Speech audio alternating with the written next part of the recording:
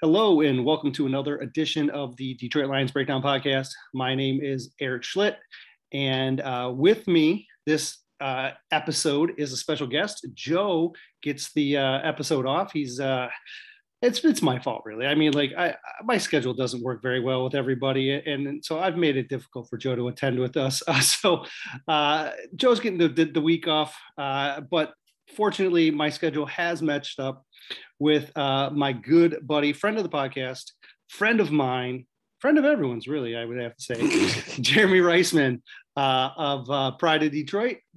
Obviously, we are coworkers. Jeremy gets the fun editor-in-chief role. That's how you doing, buddy? I'm good. I never have anything going on. So, my schedule's really meshed with everybody's. Well, I appreciate it. I was going to do this one solo because,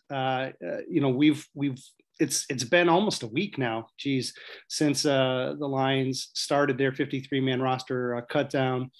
And, while I wanted to wait until all of the secondary moves were completed before we did our podcast here, it became a problem with the schedules. And I just, my life is just upside down crazy right now. So I was going to do it solo, but solo sometimes boring, even though everyone knows I could talk for an hour by myself. But I figured it's better with banter. And so I'll spice things up here. Yeah, right. So usually we open the podcast talking about, new editions and all that stuff. But look, since we're talking, everything's a new edition, everything is a breakdown of the roster. So I think we just jump into it and just start talking about what are our impressions? Are we happy with, the numbers that they kept, the players that they kept?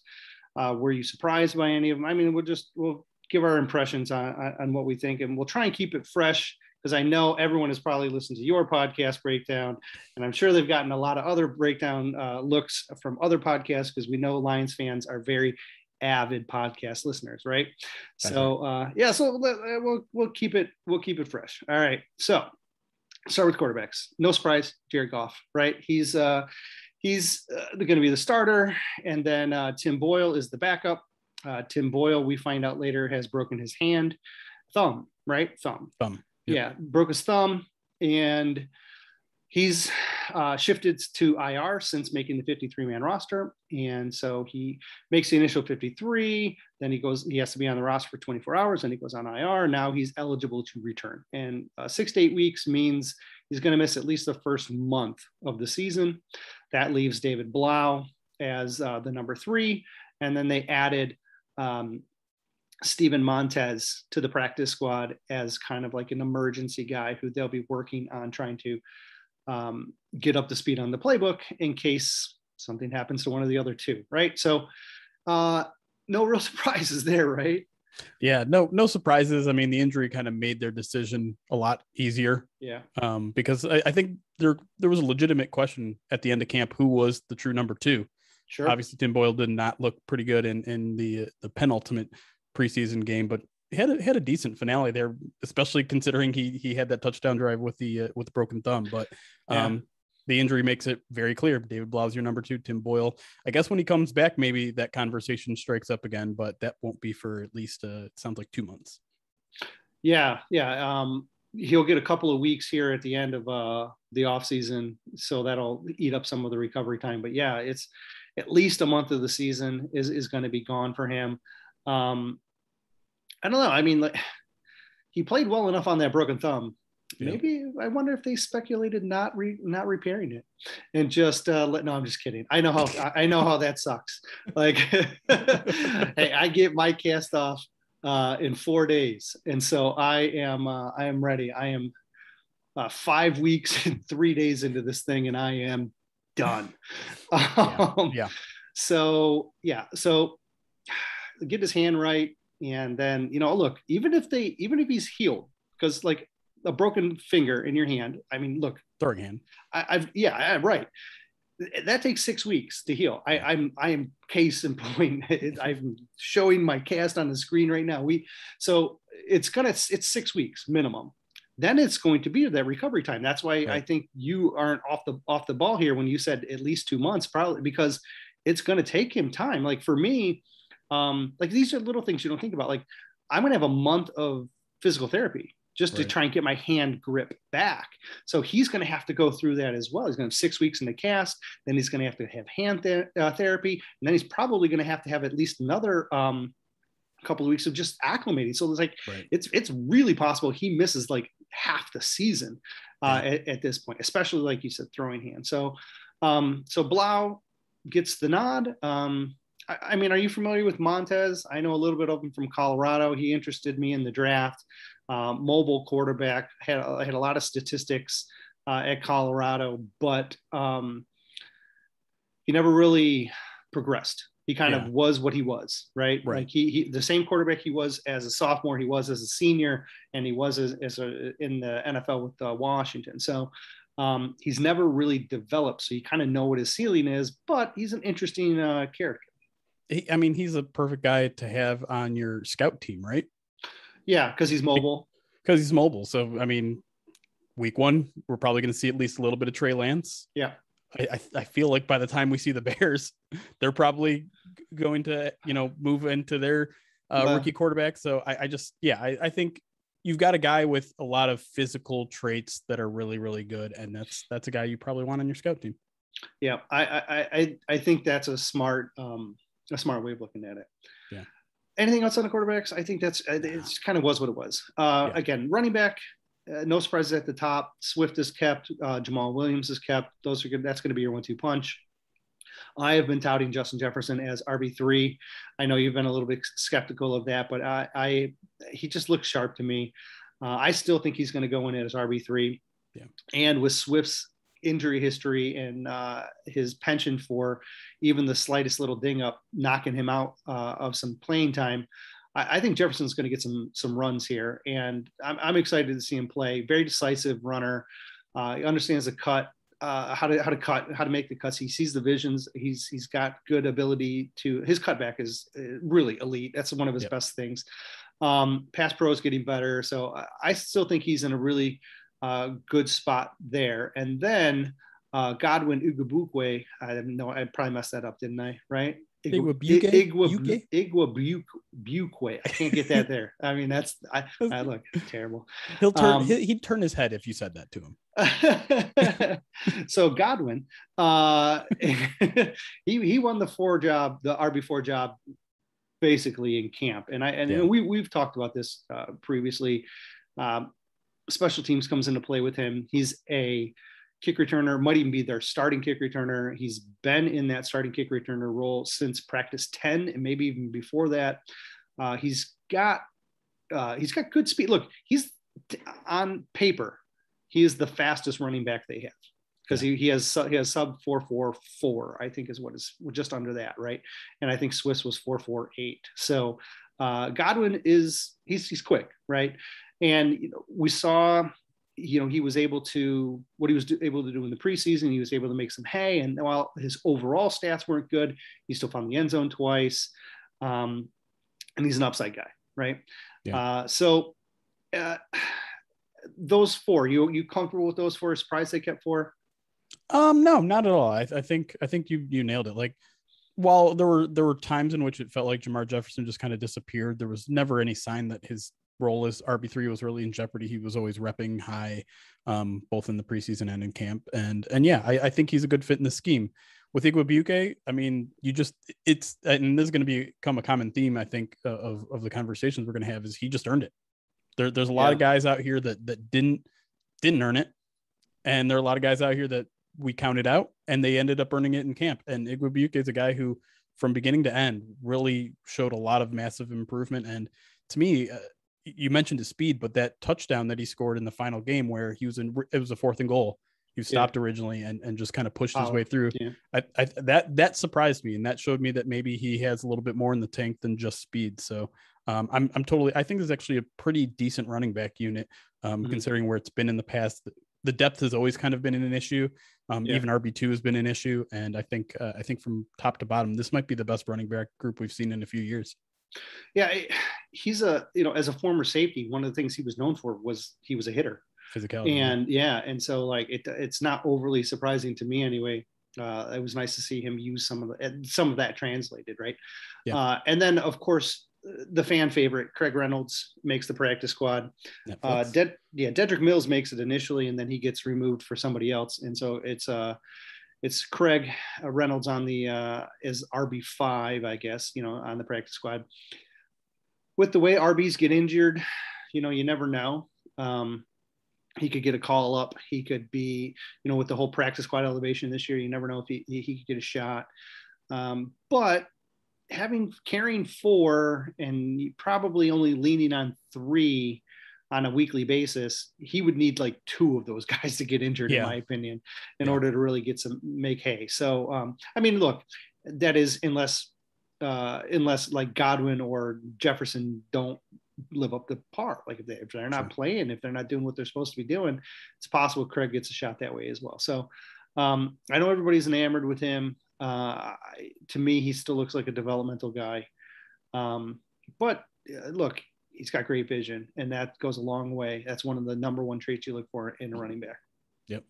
Another guy who earned it. I mean, he earned it more than Dedrick Mills did. Dedrick wasn't bad himself either. And I like why he made the original practice squad, and maybe they'll just keep his name on a short list if they get into injury trouble. But Craig Reynolds is a guy who showed up and immediately made an impact, and that's making the 16-man practice squad is no small feat for him, I would say. Yeah, no, for sure. All right, let's shift to receiver, where there was a little bit more play than the first 2 spots there. Tyrell Williams makes it as we kind of expected, wide receiver 1. Obviously, Amon-Ra St. Brown makes it as your slot receiver 2, essentially. We've been talking up Khalif Raymond for weeks now, right? And so Raymond is probably going to be like the starter on the outside, but I'm still of the mindset that spot is going to be kind of a rotation of guys. And I would not be surprised to see if Quintez Cephas, who also made the roster, is in a rotation with Raymond in that spot. Makes a ton of sense to just use a rotation on the outside and just keep those guys fresh. A Raymond Cephas combination is actually decent, considering the lack of talent in the receiver room. That's not a terrible spot. Now, after that, it gets a little bit surprising, right? Tom Kennedy makes the roster. Now, that shouldn't be overly surprising because he had a great camp. Is one of those guys, like you said, that earned it. But he's redundant, right? He's redundant to St. Brown. Raymond can do a lot what he does. And then we'll talk about the other guy who can do a lot what he does as well in just a second. But are you surprised Kennedy's made the roster, or 1 or 2 is still around? A little bit of both. I had him on my final 53, but that was only because it really sounded like the coaches had made that decision. Obviously the guy who we felt like he was most in contention for that spot was Brashad Perriman, and he certainly did not earn the spot. So it's just a matter of like, are we trying to build a complete roster here with a bunch of different roles filled, or are we rewarding the guys who earned it? And they chose the latter, because you're right. Like Tom Kennedy, I don't really see a way Tom Kennedy fits into this team's offensive plans right away. Maybe he's just depth there in case someone gets injured. Maybe they're just going to throw him out there, because it does seem like they're throwing a lot of young players out there this year, and just kind of seeing what sticks. Yeah, and he produces, right? Like he's one of the guys that's pretty consistently getting open. He's never really shown that in the regular season. He was active a couple of games a couple years ago, maybe even one game a couple years ago. But he's never really been able to show that in the regular season. Now, maybe that has to do with the last coaching staff, but he might get an opportunity here to prove that he can earn more snaps. Now, there's 2 more receivers that got added after the fact, or one after the fact, one on the day of cutdowns. And maybe they're waiting for those 2 to get acclimated and up to speed before they want to move on Kennedy. The thing is I don't know what Kennedy does on special teams right now. And if he doesn't have a role on special teams, then he could be the first guy off the roster. Yeah, he's probably going to be inactive. And then he could be the first guy off the roster when they need somebody else. So if you're a Tom Kennedy fan, you're hoping he earns some sort of special teams role, because the 2 guys that they traded for do play special teams. Or Right. the two guys they acquired do play special teams. One of them they traded for is Trinity Benson. Benson is the guy that when Brad Holmes and his staff were looking at the potential wide receivers that they believe were going to get cut and put on the waiver wire, he was the guy who was at the top of the list. And they said consistently week after week during the preseason, he stayed at the top of the list, and he went from an unknown to their top option, their clear top option. And with the way the receiver room is, they thought that it would be beneficial to go get him, because there's a good chance somebody else could have put a waiver claim in ahead of him. And then all of a sudden now you don't get your guy. So you want to go get your guy, that's fine. You drop a couple of draft picks, late round draft picks, I don't care. Look, you lose a fifth rounder that, but you're getting a sixth back a year later. That's close. The seventh, I don't care. You can throw sevenths in all day. Like, honestly, it's just the way it is. I mean, it is, it's sure. Sad. But like, we get so caught up on like what a seventh rounder can be, or you're getting a guy that's going to produce now, and you're giving up some capital in order to get a guy that produces now. Would it be better to hold on to a fifth rounder next year, and then maybe that fifth rounder can produce and do something? Look, that's fine. I get it. You got a guy that you think can produce now. You got to give something up in order to go get him. So that was their choice. We'll see if it pays off. We don't know. We don't know. We haven't even seen this guy yet. Right. So we don't Barely know if anybody has. He's a D2 guy, and he's only played in the preseason essentially. So, and yeah, I mean, I think it's an interesting play here, because you mentioned like you're getting someone who can contribute now, but he's also 23, 24. He's really young. I mean, he's a developmental prospect kind of guy. Signed for 2 more years. Yeah. And if you're really shallow at your wide receiver department, maybe he gets a shot to prove something where he wouldn't have in Denver. You absolutely need a field stretcher in this scheme. Yep. And you lost that guy when Perryman couldn't cut it. And so what did they do? They went and they found a guy who can stretch the field. And so maybe he becomes part of that 3-man rotation. Yeah. You know what I mean? And even if it's situational work right off the bat, you need a field stretcher. We've talked about it. They identified the guy they wanted. They went and they got him. We'll see if it pays off, right? It's going to cost money to get what you want sometimes, or capital, I guess. All right. So we'll see what Benson does. They seem very optimistic about him. I know a lot of people have been asking if we expect him to start. We don't. Like you said, D2 guy who hasn't made it out of the preseason, but has a specific skill set that they're looking for. That's a contributor right now. But he'll get a chance just like anyone else to jump up and see if they can beat out Cephas or Raymond. And then the last guy they claimed off of waivers, and that's Kadero Hodge. Hodge is primarily a special teamer, and he has some good wide receiver experience as well, but the special teams is really where he makes his hay. He got to start with the Rams, where Brad Holmes was one of the guys who helped, I guess, identify him. And then when the Rams cut him, it was John Dorsey who picked him up off waivers. So there's a couple of front office guys that really like him. And so that's why he ends up on this roster. Again, I think he's active over a guy like Tom Kennedy because he has a special teams role. Right. And I know you wrote that you expect he might even be more active than Hodge or than Benson right off the bat. Yeah, because again, he's a more veteran guy who's able to contribute. And so I get that. He took a pay cut to come to stick around. Like he was he came from the Browns, right? Yeah. No. Yeah. Okay. Yeah. The Browns tendered him at a second round RFA tender, which is like unusual for a guy, especially with that receiver room. And so that was a $2.13 million to keep him. And that's a lot of money for a special teamer. It's more than Reeves Maven makes. That's more than the other special team specialists make. So, but again, if you're a little bit trepidatious about him, the Browns were willing to pay that kind of money to keep him on the roster for the offseason. It kind of speaks to, where he can contribute, I guess. Okay. So again, another guy that we're not going to know about right now because we haven't seen him. Right.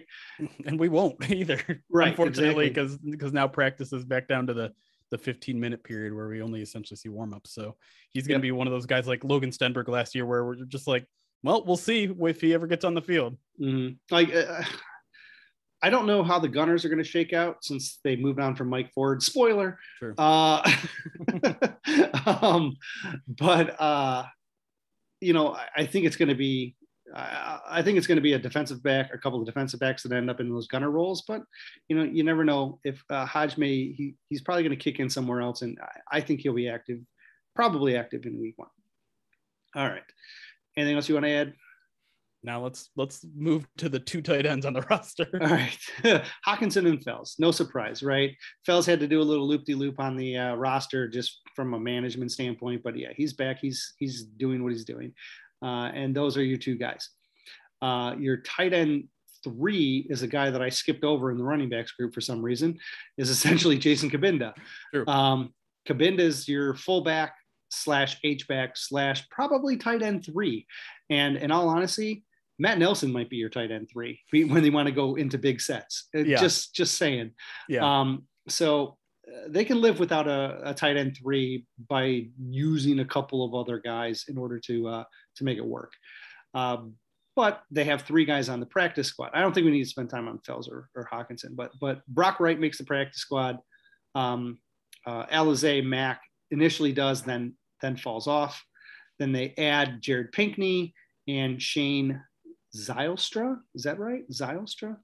I don't know. Zylstra, right? I would guess Zylstra, but I am. Yeah. You're better at names than I am. And so these are 2 guys. Pinkney's more of a blocker. Zylstra's more of a receiver. In fact, he was a receiver in college. Right. He was a record setter at Minnesota State. Off the top of my head, I might be right. I might be wrong about that. Something like that. I know he played in Minnesota. He went to a small college in the state of Minnesota. So he was a record-setting wide receiver. He caught on. He was a UDFA in 2020 and then didn't really make a team because that's what happens in 2020. A lot of those UDF guys got looked over, right?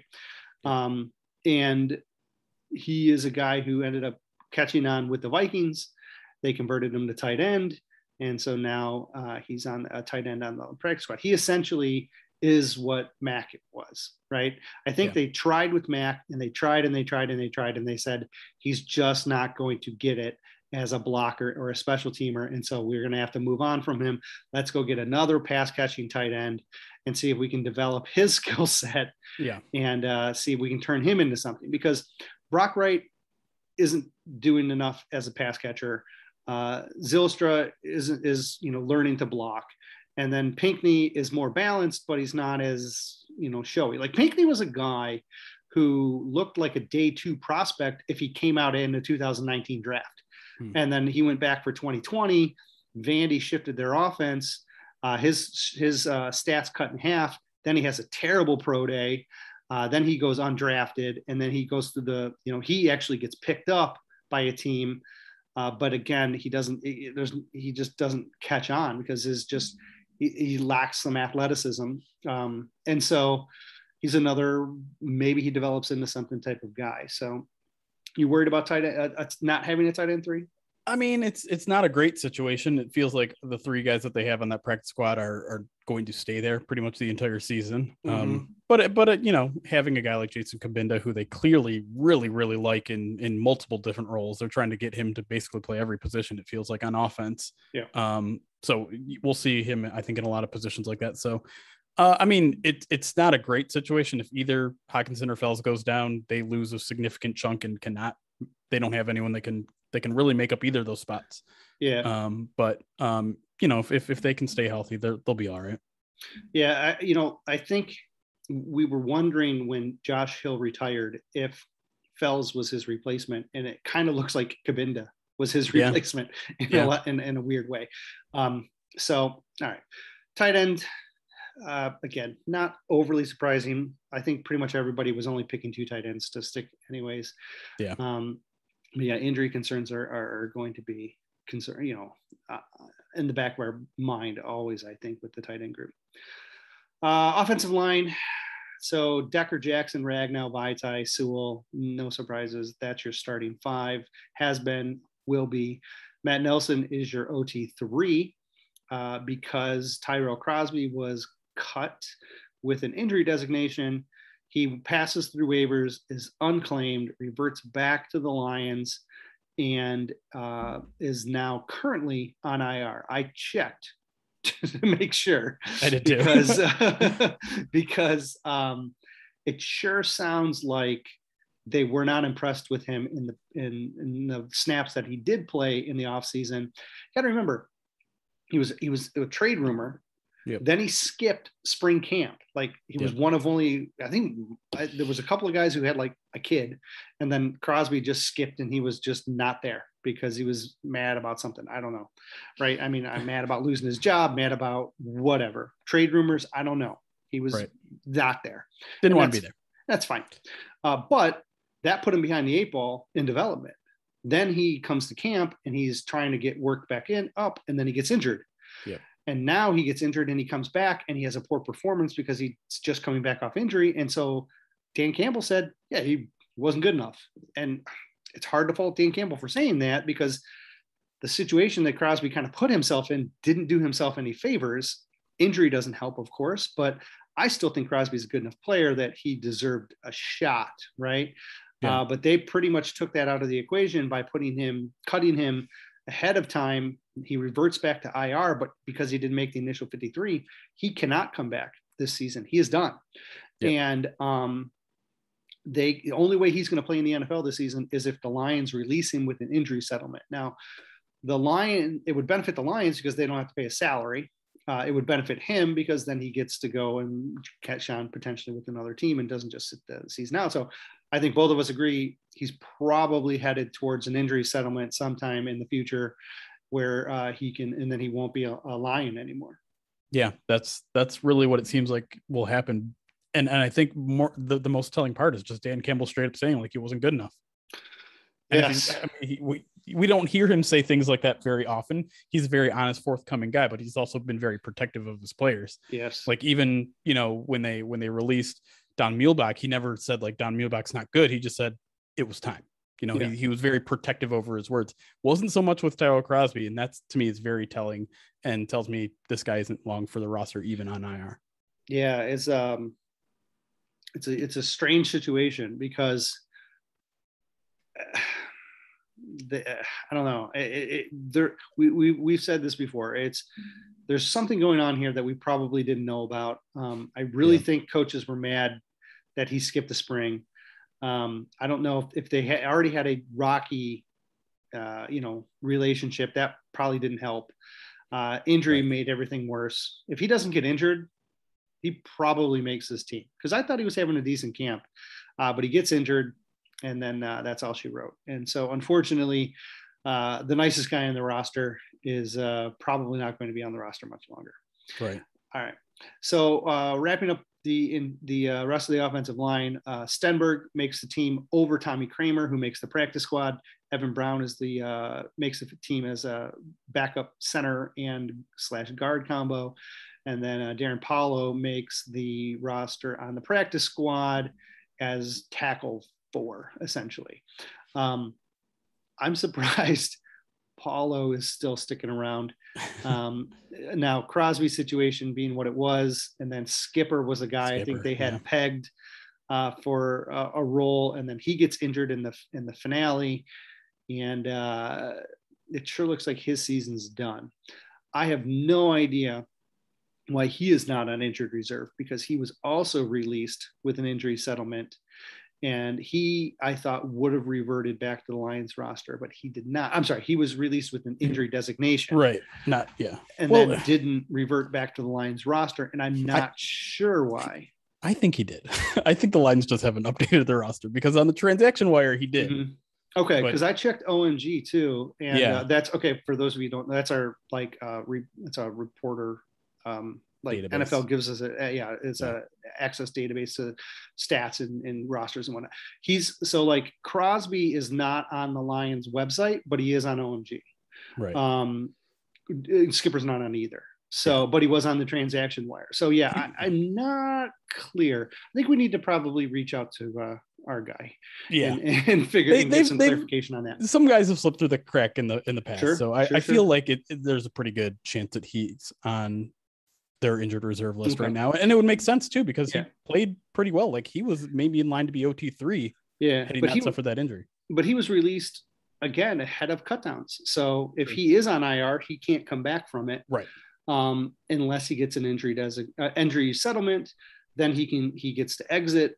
And then if he wanted to return to the Lions, he would have to wait out the injury settlement, however many weeks that is. And then he would have to wait out another waiting period because you can't return back to your team for another waiting period after that as well. It's like, I think it's 3 weeks we've talked about, right? We think it is. So like, let's say he was expected to play 3 games. He's got to be paid for those 3 games. Then he's got to sit out another 3 weeks where he's not getting paid. And then he could re-sign with the Lions, or he could go sign with anybody at any time once he gets that injury settlement. So it gets tricky bringing him back. But he seems more likely to come back than Crosby does. Right. But his injury also seemed a lot more severe. Like that was a very serious injury. So I wouldn't be surprised for him to just sit the year out. Yeah. And so that leaves us with Paulo. That leaves us with Matt Nelson and Paulo as the backups. And I know a lot of people are very high on Matt Nelson. I am not one of them. I think he has some talent, I don't think I would feel comfortable if he was starting. It would be a big problem in my mind. I just don't think he's ready. And again, he's talented, he's athletic. I just don't think he's ready. And so that concerns me a little bit. I think you can use him as like a OL6 when you're going into big sets, like I talked about with the tight ends there. But man, it's a potential problem. I'm a huge advocate for OT3. And so I was hoping that that would have been Crosby's role, but it is what it is, right? It's Matt Nelson's role right now. And let's see if Matt Nelson can prove me wrong. He flashed a little bit last year, but it does feel like this training camp and preseason, whatever promise there was last year seemed to have fallen back. And well, it's just a bigger sample size. Well, he also had a tight end on his hip last year, and he doesn't have that this year. He's more on his own. So Stenberg, I think we both agree, was ascending during camp. No surprise that he made it. Paulo, we'll see what happens. Maybe Paulo will surprise me. Paulo was a guy that Campbell specifically pointed to as saying a guy he wanted to see in preseason game 3, right? So he specifically pointed him out as a guy he wanted to see. And so he must have impressed enough to keep that spot. I don't know how secure it is. And I am a bit surprised they didn't add to the offensive line other than what they had in-house. So it's tricky though, right? That position is just hard to find bodies, hard to find guys, because everyone is worried about their offensive line in depth. Most teams don't have a starting 5 that's worthy of 5 starters. And so finding that reserve guy that can be OT3 or, guard 3 or center 2, not easy to find on the waiver wire. Yeah, it's not an ideal situation. That's for sure. That to me makes it even more surprising to me that the Tyrell Crosby didn't get claimed, but I guess maybe there's some baggage there. Yeah, there's something. Maybe people were scared of the injury. I don't know. We'll see. All right, that puts a bow on offense. Shifting to defense, I think things are a little bit more clear on the defensive line. Michael Brockers and Nick Williams are your starters at your defensive line, like, your 3 technique, 4 eye technique guys. Lee McNeil is going to be your starter at the nose. Onwuzurike is going to be one of the top reserves that plays all over the place. Penasini is your backup nose. And Deshaun Hand makes the team and then promptly goes on IR, as we kind of all expected. And then Kevin Strong makes the roster and essentially takes Deshaun Hand's spot in the rotation. So 7 guys make it, 6 guys are there now. And then Bruce Hector becomes your 8th defensive lineman, 7th one that's, able to practice, but he's on the practice squad. And tough decisions kind of played out how we thought though, right? Yeah. I mean, I don't think anything was, we kind of all saw the Hand thing coming. And so we all said, if they're going to lose Hand, they got to keep Strong. Another player that earned his spot. I mean, look, he's earned his spot 3 years in a row now. Yes. You know what I mean? Like, good for Kevin. Look, you go on Kevin's Wikipedia page, and I am a reference for like half of the articles. Honestly, it's because I write way more about Kevin Strong, I think, than anybody else. I like him quite a bit, and I was happy for him that he was able to make the roster again. But my goodness, he added some power to his game, and that first step is still quick. And so that quickness and power together, he's getting more comfortable. He's looking more seasoned. He's looking like a guy who can stick. Oh, I totally forgot. Jashon Cornell suspended for 3 games. Yeah, so there's another guy, right? Yep. So here's where I was going with this. I think Kevin Strong is playing well enough that if he continues to play this well, that in 3 weeks, when Hand is eligible to come off of IR and Cornell is eligible to come off of suspension, I think Kevin might keep them in the evaluation period for a couple of more weeks, and they won't just be like, okay, we got to get somebody back in the roster. We got to hurry Hand through his injury rehab and get him back there. I think Strong if he keeps it up, he can keep them at bay, and maybe Cornell might not even come back. Type of thing, even though they like him a ton. But Kevin's been playing really well. He has. He's giving off very like Kerry Hyder vibes, and that not necessarily in the way he plays, but in the way he sticks around. Like he's a guy that you continually count out, and he's like, no, I'm here. Like I'm going to be taking a role on this team. And I think things are going to get very interesting in 3 weeks when they don't have to make a decision, like you said, on Da'Shawn Hand right away. They can hold him for however long they want, but what do you do with Jashon Cornell? Like, you can't keep him on the suspended list after 3 weeks. Correct. No, Cornell, you're going to have to make a decision on by the end of week 4. Like the Saturday before the game, they'll have to have a decision before game 4.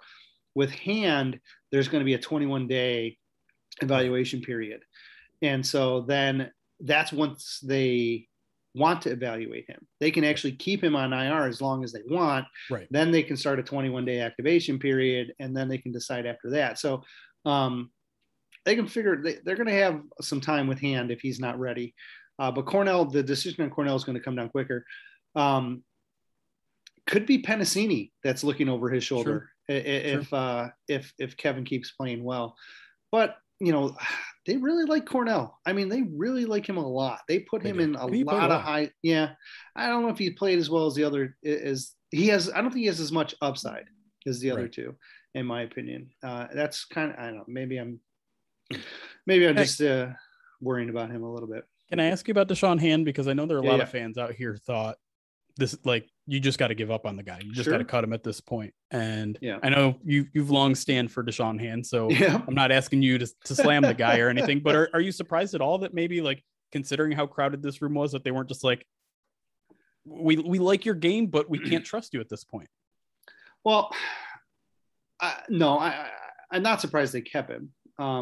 I think the talent is just a little bit better than everyone else that can do the things that he does. You know what I mean? But again, if it's not far off and he's coming back and then he gets injured again, I could see them saying, okay, that's it. I think the situation they were in right now, where they could add him, IR him, make a decision later, was an easy decision just to make, just to keep him for that. Right.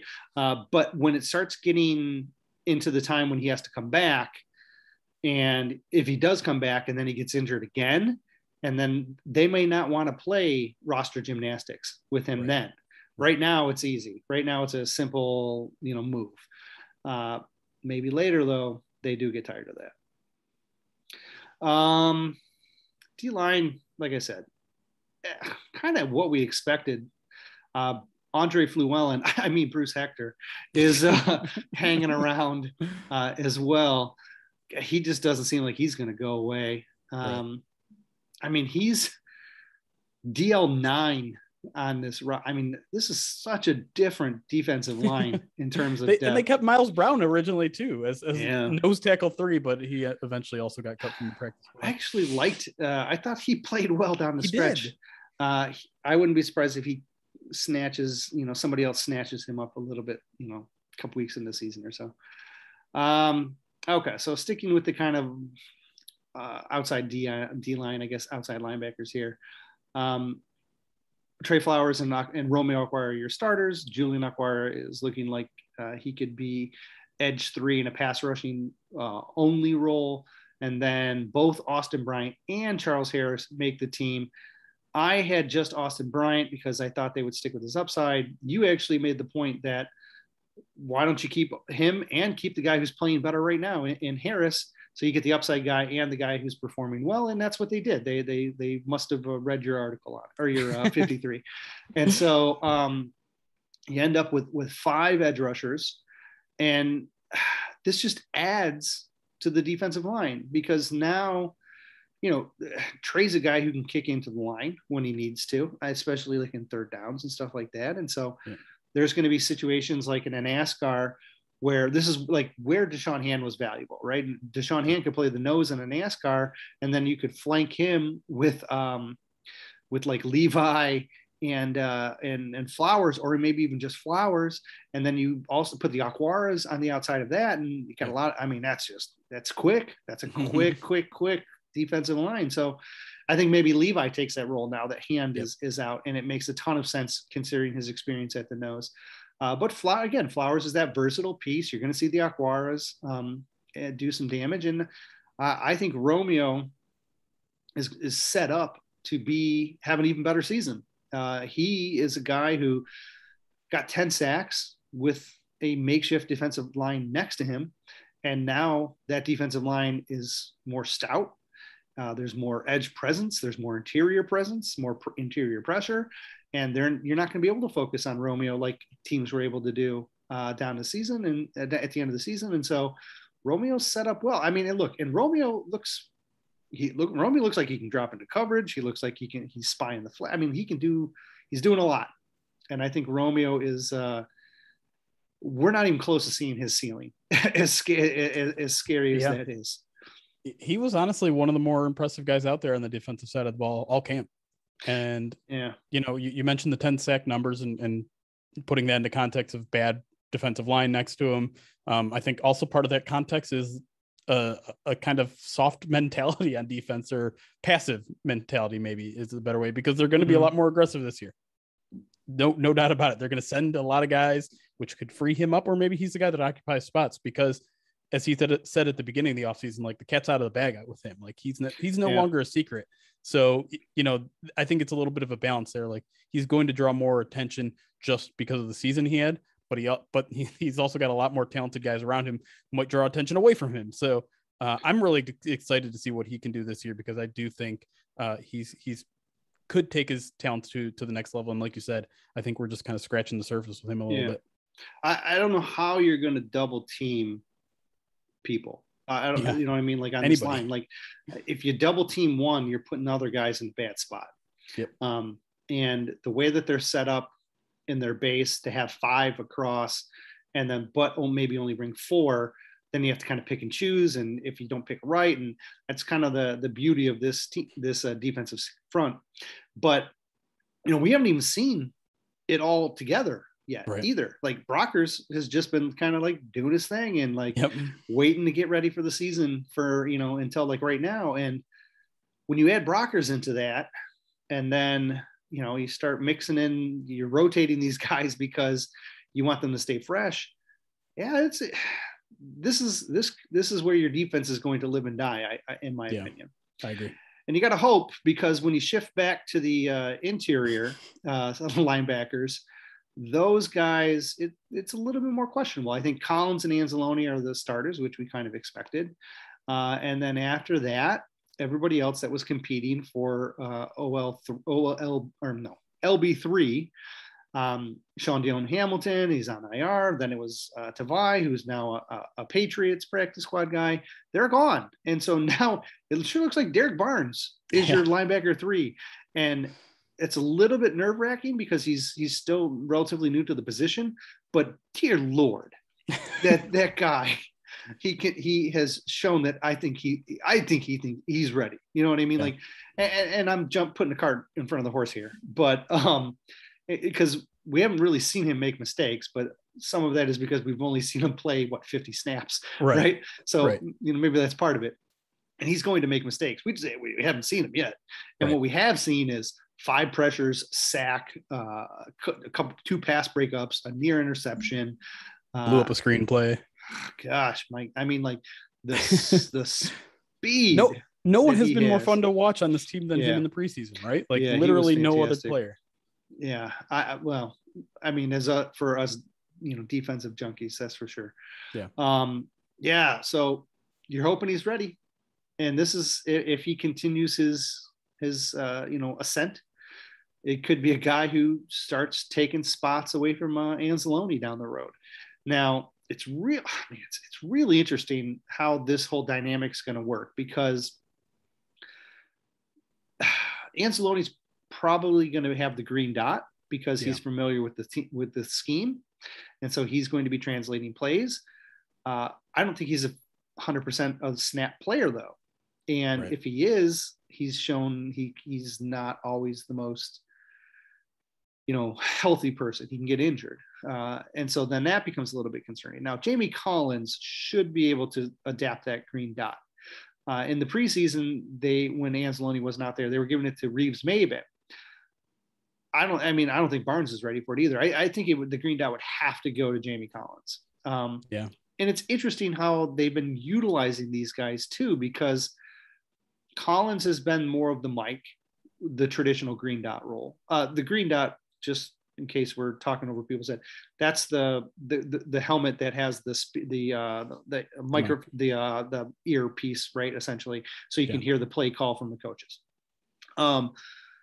Collins has been playing the mic, and then he's been shifting depending on the play, right? With Anzalone, and they've kind of swapped roles depending on what they're looking for. They've primarily are dropping Anzalone into coverage, but Collins can do that as well. So they'll drop him sometimes. They're also going to blitz him a bunch. And that's where he really gets fun. Yeah. And then essentially Barnes is a junior varsity version of Collins right now, who has the potential to be better than Collins, down the road. Right. And so how much can you put a cap on that? And can you have Collins and Barnes on the field at the same time and just turn them both loose? That would be fun. Yeah. So it's an interesting dynamic. When you get past Barnes, you get to Reeves-Maybin, who had one really good quarter of football. Yep. And that's about it against Pittsburgh, and then the second quarter against Pittsburgh happened. Yeah. So I'm a little bit concerned about his ability to get on the field. And then Pittman. I mean, look, Pittman might get on the field before him, honestly, because Pittman has looked better and more natural in his role. Now, look, for those who aren't familiar with the Pittman journey, Pittman plays at Wayne State. He's 225 pounds, comes from Birmingham Groves, local high school, right? So 225 Mike at Wayne State comes to the Lions. They ask him to put on weight. They shift him to Jack, and he goes all the way up to like 250 something, almost 260, which is insane. Yeah. And he's getting some run there, and he gets a run at the end of his rookie season, week 17, he played some Jack. Then the following year, he doesn't really, he doesn't get onto the field at all, I don't believe. Now he comes back with this new regime. They shift him back to the mic. He drops back down to like 230. Like these linebackers all had dropped so much weight. It was just terrible. I don't like why is Patricia grabbing a guy who's 225 in the first place?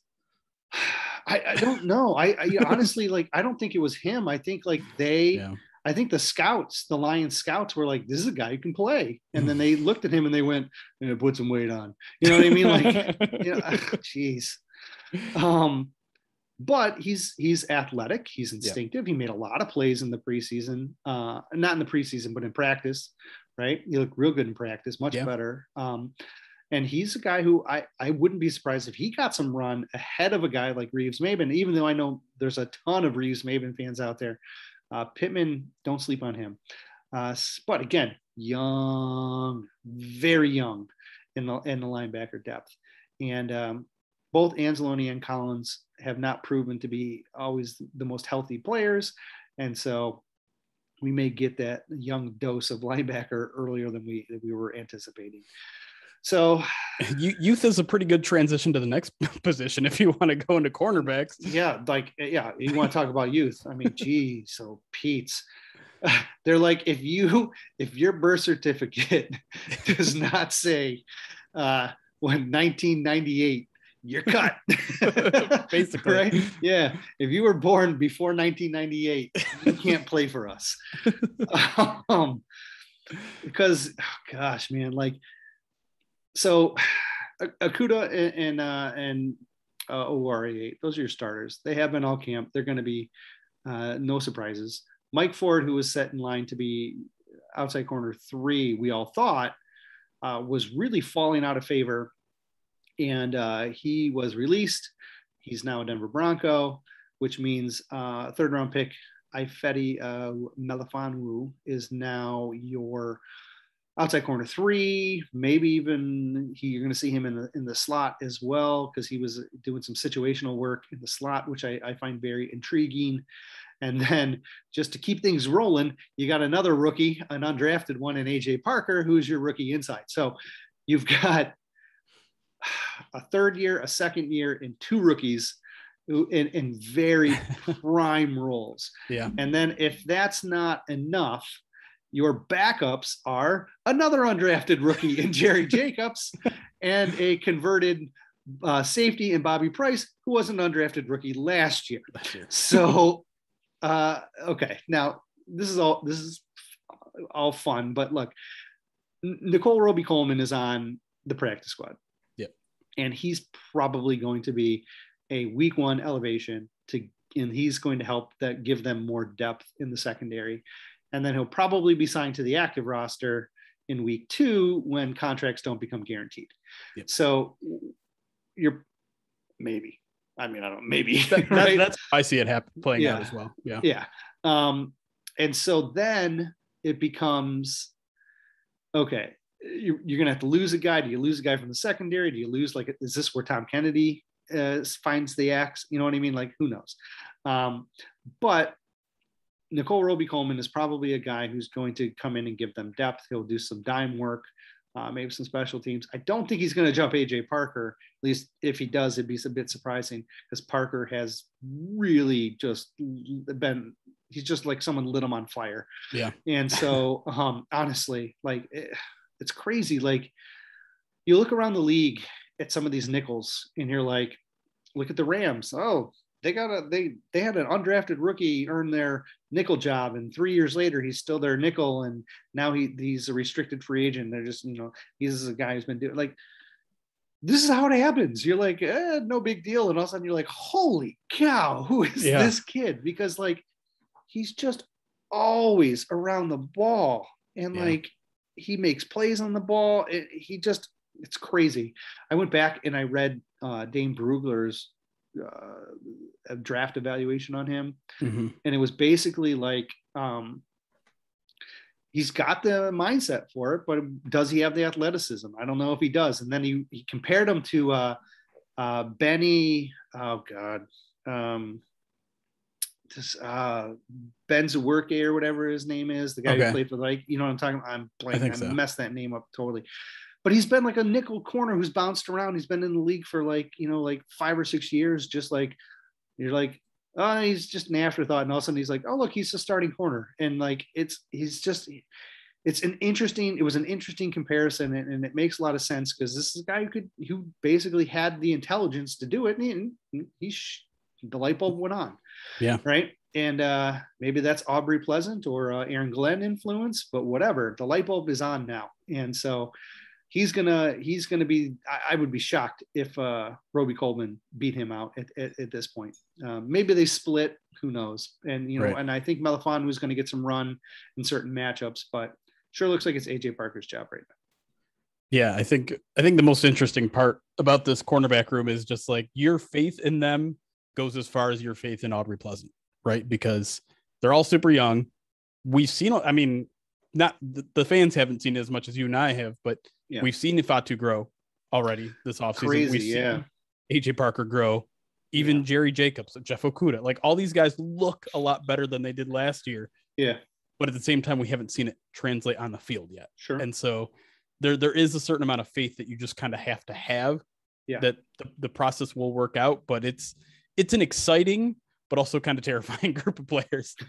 Yeah. And it's, yes. And a lot of their success is going to be a product of what happens with the defensive front too. Sure. You know what I mean? Sure. Hopefully that defensive front makes their jobs easier as well. So, a little bit of shake up. Like I said, losing Mike Ford was a surprise to everyone. Bobby Price and Jacobs are probably your starting gunners, if I had to guess. Yeah. And that's what I'm going to put on my depth chart when I put it out. I don't think maybe Melifanu sneaks in, maybe Kadero Hodge sneaks in. But my guess, Cephas has a small chance too. I'm just going to throw that out there. Yeah, but the reps were Price, Jacobs, Melifanu, and Ford, and with no Ford. And Jerry Jacobs did say that he was a starting special teamer. Right. So that makes me think he's probably got the gunner thing. And look, we talked about this previously as well. Like he has shown he can produce as a gunner as long as he's not squaring his head up, as long as he keeps his head up, right, then he'll be all right. So Jacobs is the Cinderella story of this class, and it's got to make Okuda and Oruwariye, who are big fans of his, very happy. Yep. All right, now to the safeties. Tracy Walker and Will Harris are your starters. D. Marlowe is your safety 3, and he's going to get on the field when they go to 3 wide safeties. And then CJ Moore is your last guy. Now, CJ Moore is a dynamic special teams player, and we all knew he was going to make the team because of that. Can he be a contributor if one of the other guys get injured? Yeah, probably as like a safety 3. But again, there's a learning curve that he still needs to catch up on. Moving Bobby Price out of this group, I mean, maybe, Bobby still has that range where he could shift back if he needed to, but they sure seem content on keeping him on the outside at corner. But safety is, still mildly concerning. Nothing has changed. Look, one of Brad Holmes' specialties is identifying and picking safeties. Yeah. He's done it multiple times, right? And they had no concerns over Will Harris, apparently, to our outside vision, right? Yeah. They didn't even try and sign anybody but Marlowe. They didn't try and draft any, it wasn't obvious that they were trying to draft someone. They even talked about how it was an extremely deep safety class and still didn't draft anyone. Right. And they seem very content with Will Harris, to the dismay of everybody almost. Yeah. It's crazy because he's had that starting job all camp. Dean Marlowe was never really in contention for that spot. Never. And who's the guy that they said had one of the best camps? Him. Will Harris. And here's the crazy thing. And again, I'm going to expose a little bit more than what we did earlier in the offseason. But when there were times when we noticed that people were like going over to the video board and talking about, hey, this is what happened on this play. More than once, it was Will Harris who made the mistake, right? Yeah. And so like, that's all I kept seeing was, okay, yeah, he's showing more range. He's getting pass breakups. He's getting interceptions, which he was. Sure. His ability to come off his coverage or off his zone and range over showed his athletic. And he's doing some things he never even showed hints of before. But he was still making mistakes. And the fact that he was still making these mistakes and they were still like, yeah, Will Harris was like, the best camp of everybody. And I was like, wow, that's so surprising to me because I still saw him making mistakes and they're enamored with him. They think he's going to be good. So, listen, he's looked better. And I think he's gotten better. I think if you want to talk maybe most improved in camp, maybe he's in that conversation. Sure, I'll go with that. But best, but not best. And also, I wrote in our mailbag this week. I'm scared about both these guys because we saw Ben Roethlisberger tear them apart, and it was largely the safeties that were at fault. Like obviously linebackers were really bad in that game too, and Okudah gives up the big play. But Will Harris wasn't there over the top when he probably should have been. It was a tough assignment for him. But listen, on the Okudah play, right? Yeah, on the Okudah play, yeah, because there was 3-4 verts on that play, and he was the single high. So, kind of pick your poison there. But he picked the wrong side. Yeah, it's a group that has a lot to prove me. They've apparently proven themselves to the coaching staff, and they're playing with a lot more confidence, which I think you can pretty much say about anyone across the board that was in this defense last year. But yeah, I don't have the confidence in this group that the coaching staff certainly does. And safety is a massive role in this scheme because safeties make the adjustment calls to the coverages, and that's Tracy's job.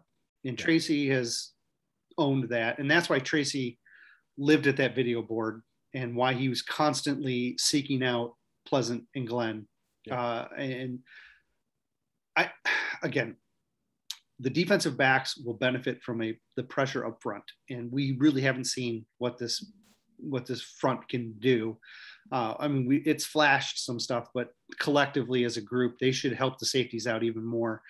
But yeah, you got to have some strong play from the linebackers too. You got to be strong on the interior line at the linebacker level, and then the safeties can do their jobs as well. But if one of the other two groups doesn't do their job and they put the safeties in a bad spot, I don't know if the safeties can overcome that right now. I think if the linebackers and the defensive line do their job, then the safeties will do their job and they'll be all right. But I think if you stress them a little bit, that's when things get a little bit, concerning. Agreed. All right. Special teams. John Whitcar is one of the smartest people we know, right? We were I don't know if you talked about this on the POD podcast, but we are sitting around was it day before cuts? It was Saturday afternoon or Saturday afternoon, evening, right before some cuts started coming in. Yeah. So the initial few cuts came in, and John sends us a message and says, "Hey, I've got this idea I want to talk to you guys about." And he says, what if they don't keep both kickers? And that frees up a roster spot for them to do something else. And you are like, yep, I like it. Let's write it up and we'll go with it. You're like, Eric, what are the pitfalls? And I'm like, all right, well, X, Y, or Z, right? But since nobody was in love with the kickers, it seemed like a good idea. And so we're like, yeah, John, go ahead, write it up. And John writes a very nice piece. It makes sense. Everything's logically laid out. And we put it out there, like you published it that night. And so it was out there for everyone to read, including Brad Holmes. And and then the next day, that's what happens. They cut both kickers, and John looks like the smartest guy in Detroit. Well, he's in Canada, but still, he looks like the smartest guy in the room, right?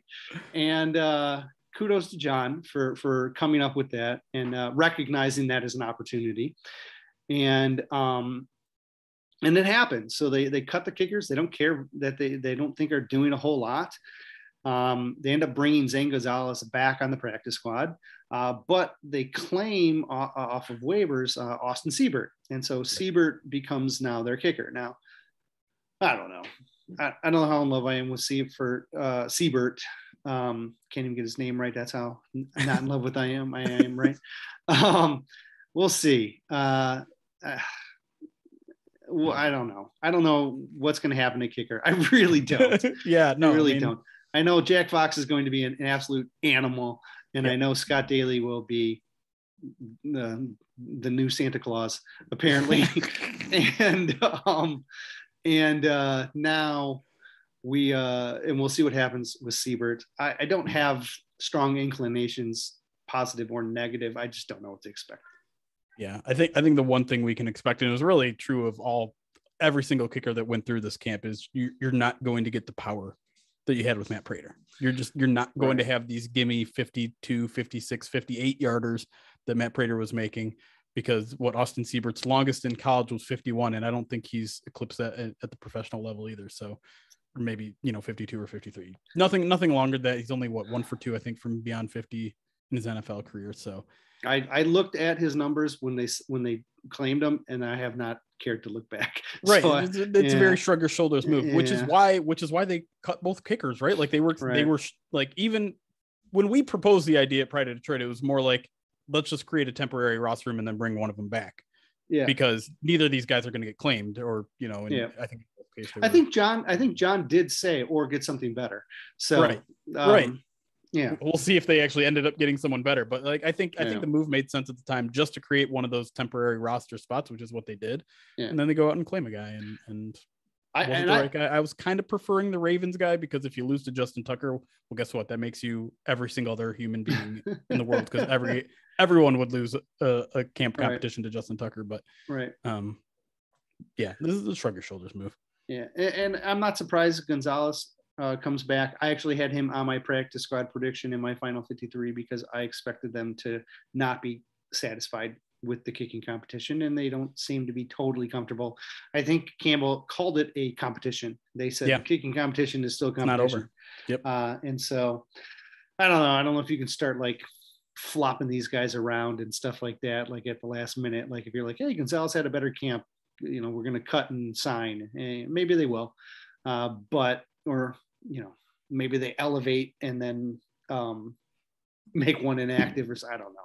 But I mean, I don't think maybe they went into the situation thinking we didn't give Zane Gonzalez a fair enough shot to win the job, because I'm sure they wanted more out of him in the preseason game, and they didn't ever find themselves in the position to kick even a 40-yard field goal when he was on the team. So maybe they're just like, let's extend his tryout another couple weeks and see what happens.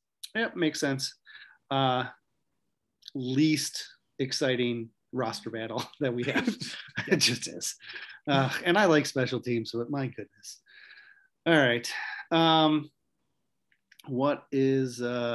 That's it. We made it. Yeah, we got, we talked about all the IRs and all that jazz, blah, blah, blah. So, all right, perfect. All right. I think we covered most of it. I don't know if you have any closing thoughts that you want to add. I think I said the majority of what I want to say. Yeah, no, I think, just like the overall takeaways are that this team is incredibly young, and those young players are going to get playing time right away, which is something we've heard the coaches say consistently through camp, right? Like, if you're young, we're not going to wait. Like, if you have the talent, we want you out there, because that's the best way you learn. We talked about it with Penei Sewell all the time with his early struggles. Like the only way those things are going to get better with reps. And so this team ideally is going to look a lot different in December than it does right now. And if it does, then I think we can feel good about this, the direction of this team. I'm with you. I think, so for the listeners, I think we're going to try and I'm going to try and get back on the same schedule with Joe if I can this week. If I can't, I'm going to find another way to preview the 49ers. We're going to have another podcast before week 1. I think we bumped up our ratings another couple again. We're up to 389, I think, in total reviews.